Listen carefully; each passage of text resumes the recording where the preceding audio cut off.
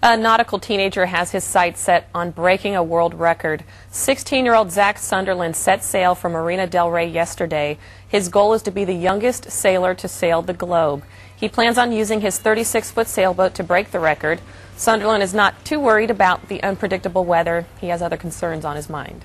More being alone out there, I guess, That'd be kind of weird. But, I got satellite phone and email and stuff, so I should be able to keep in pretty good contact. Sunderland will be docking back in Los Angeles next April if his voyage goes according to plan.